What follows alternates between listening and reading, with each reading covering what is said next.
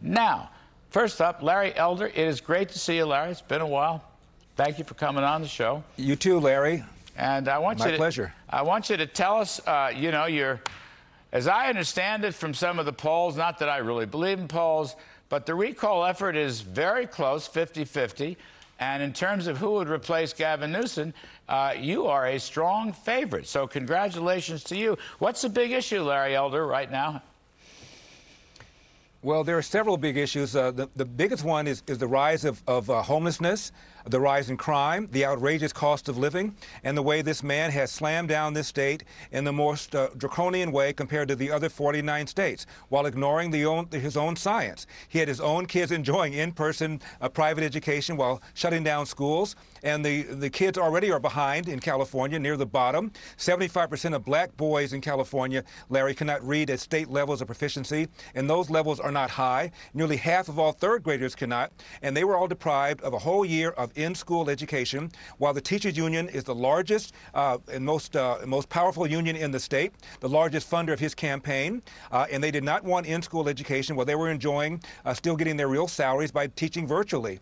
We also have the fact that for the very first time in California, we're having a net migration of people out of the state. And we're talking about people between $50,000 and $100,000. And the number one reason that they cite is they cannot get that first house because of the stranglehold the environmentalists have had on Sacramento for the last 20 or 30 years, and they've had on this governor for the last 2 years. Anti-growth, anti-growth, anti-growth, anti-oil and gas, anti-water. That's what's going on in this state. You add it all together, and 2.2 million people signed a petition. Nearly a quarter of them are Democrats and independents who just voted for this man 2 years earlier. And Gavin Newsom has a love affair with taxes, right? 13.3% is the top income tax in California. Look, I'm a New Yorker, but even that is 13.3 is a pretty big number.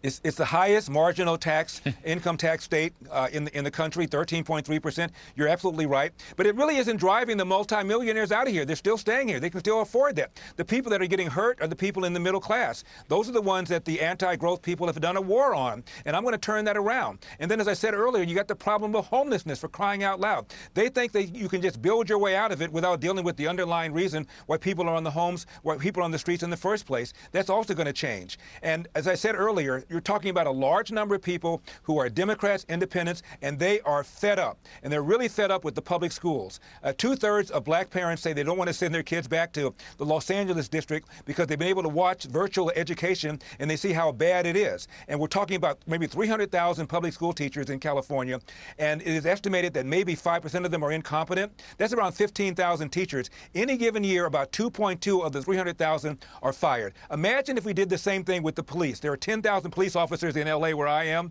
Assume 5% of them were bad cops, planting evidence, engaging in racial profiling, or using excessive force. We wouldn't put up with it, but we're putting up with 15,000 bad teachers. That's going to change. The polls show that black and brown urban parents want choice in education, yet every year they pull that lever for the Democratic Party, and I think I can break that stranglehold. Yeah, no, that is great stuff. So as I understand it, Larry Elder, Gavin Newsom is at it again. He's mandated, not just advised, but mandated masks in school for the kids, for the teachers, for the administrators. Now, talk about science.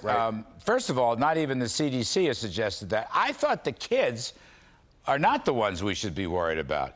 It's the frontline healthcare workers, I get that, but it's mostly older guys like me. Maybe it's guys like you. Why mask the kids? It does a lot of damage, I am told by people who know about these things.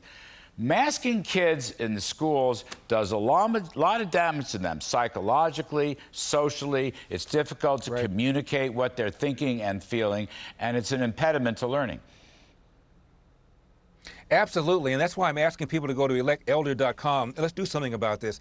Not only that, Larry, Gavin Newsom is now mandating if you're a state worker and you've not been vaccinated, you're going to be checked once a week, tested once a week, and you're going to be forced to wear your mask at work. Now think about that. The whole reason you and I have gotten vaccinated is because we're in that high level. I've got comorbidities. I don't know about you, but the idea is that it protects you against people who've not been vaccinated. So if you've not been vaccinated and you've assumed the risk that you might contract the coronavirus, you're going to be wearing a mask to protect yourself against other people who've also assumed the same risk. It doesn't make any sense. It's anti-science, and that's one of the reasons why so many people were upset with the way this guy shut down this state. A third of all small businesses, Larry, gone forever because of the way he shut down this state. So my next question on that really is, with the teachers union breathing down Gavin Newsom's neck, what are the odds he's going to wind up, you know, another bad month of Delta strains from those who are not vaccinated and so forth?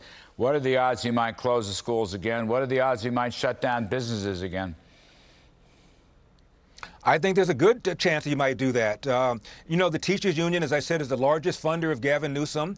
They wanted the schools shut down. They didn't want to go back to work. And by the way, the largest affiliate is the Los Angeles Unified Teachers Union. And one of the conditions that they put forth in order to go back to school, Larry, was to defund the police and have single-payer health care. Now, what that has to do with K through 12 education is beyond me, and that's why people are mad, and that's why I believe he's going to be recalled come September the 14th.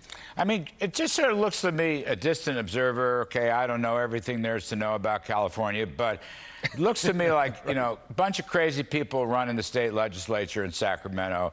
And one of the reasons, I mean, besides the fact that I've known you for many years and have always admired your approach and your principles, you could be a kind of drain the swamp governor of California, just a whole new reform process.